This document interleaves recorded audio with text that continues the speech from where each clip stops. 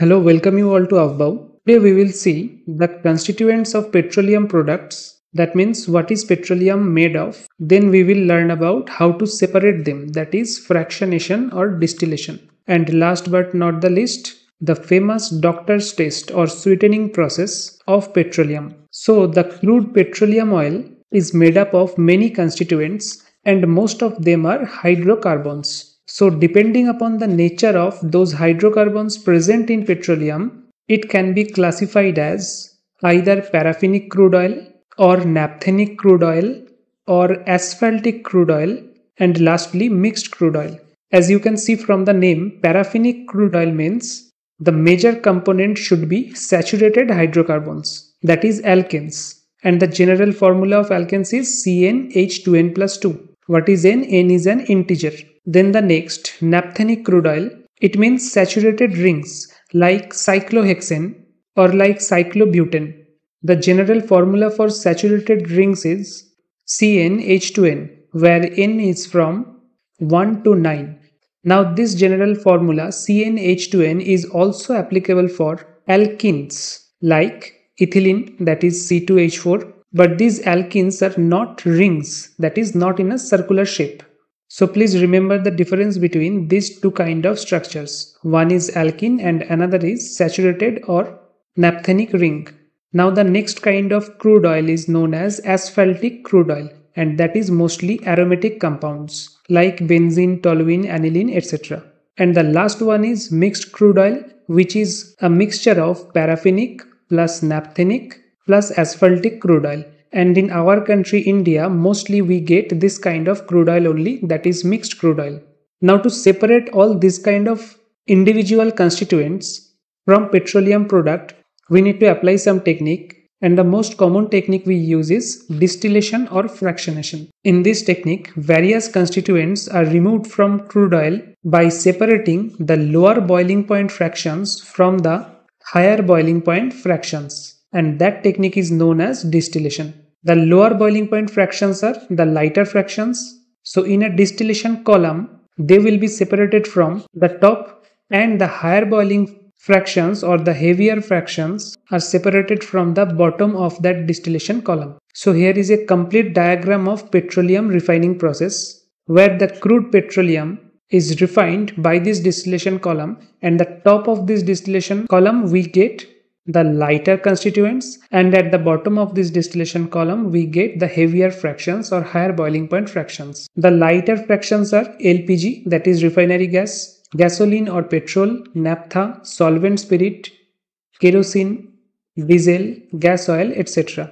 And the heavy fractions are lubricating oil, petroleum, light fuel oil, heavy fuel oil, bitumen or tar, which we use for the road making, asphalt, residue pitch or coke. But if in GSI mains exam you are asked to write about the petroleum fractionation and constituents of petroleum, don't use this chart, rather draw this diagram, which is more informative and easy for marks carrying. So there are two kinds of distillation. One is atmospheric pressure distillation and another distillation is done in vacuum. So here we have taken paraffinic crude and asphaltic crude and applied both kinds of distillation, that is atmospheric and vacuum distillation, for paraffinic and also for asphaltic crude oil. So when we apply atmospheric pressure distillation to paraffinic crude, we get a mixture of gas, petrol, kerosene, diesel, gas oil in one portion, and the other portion contains fuel oil and residue.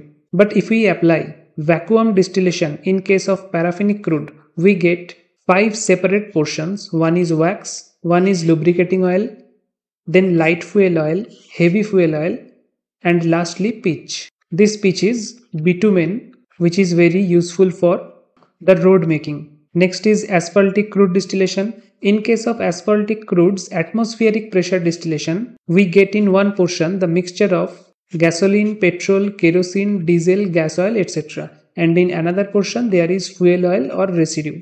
But when we subject asphaltic crude oil to vacuum distillation, we get 4 distinct parts. One is diesel, another is lubricating oil, then heavy fuel oil, and lastly bitumen or pitch. So in case of answer writing, first write this paragraph about 4 kinds of crude oil, that is one paraffinic, then naphthenic, asphaltic, and lastly mixed crude oil.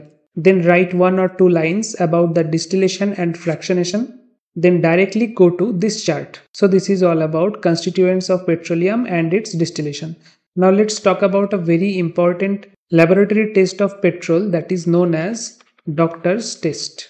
It is done for most of the petroleum products to remove the sourness. Why it is needed? Because the sourness of petroleum products with a foul smell originates from the fact that most of the petroleum contains sulfur related compounds or sulfur itself. So to convert this crude sour petroleum product into a sweet one, we need to apply this sweetening process. So by definition, removal of sulfur and its compounds like hydrogen sulfide, mercaptans. What are mercaptans? Mercaptans are like RSH. So R can be any alkyl group. If it's ethyl, then we will call it ethyl mercaptan. If it's methyl, then we will call it methyl mercaptan, like that. So SH group, the presence of SH group is responsible for the name of mercaptan. So removal of sulfur and its compounds like H2S, mercaptans, etc. from petroleum product is called sweetening, because presence of these compounds make the petroleum product sour. There are 5 known ways to remove the sourness. One is the famous doctor's test. Another is copper chloride sweetening process, where copper chloride is the cupric chloride, that is CuCl2, not cuprous chloride. Third is solutizer process. Fourth is catalytic desulfurization process, and the last one is hydrorefining process. So we will limit ourselves to doctor's test only. What is doctor's test? What we do in doctor's test? In doctor's test, the oil sample is subjected to an equal volume of sodium plumbite. What is sodium plumbite? I will write the formula in reaction part. So a sodium plumbite solution and a small amount of sulfur. And after shaking the oil sample, we will allow it to stabilize for a few minutes, and then we will check for a dark color at the interface. Then the oil sample is sweet. So we need to check for dark color. Now what is responsible for this dark color? If there is any mercaptans present in the petroleum product, it will react with sodium plumbite, Na2PbO2, to generate PRS2, and this is oil soluble, plus 2 NaOH. Now if you remember, we also added a small amount of crude sulfur along with sodium plumbite. So now comes the role of that small amount of sulfur. PbRS2 will react with sulfur to produce PbS or lead sulfide along with a byproduct, that is RSSR. Now this lead sulfide is nothing but a black precipitate, and this is responsible for the dark color of petroleum product after carrying out doctor's test. So this is all about doctor's test. Thank you and have a nice day.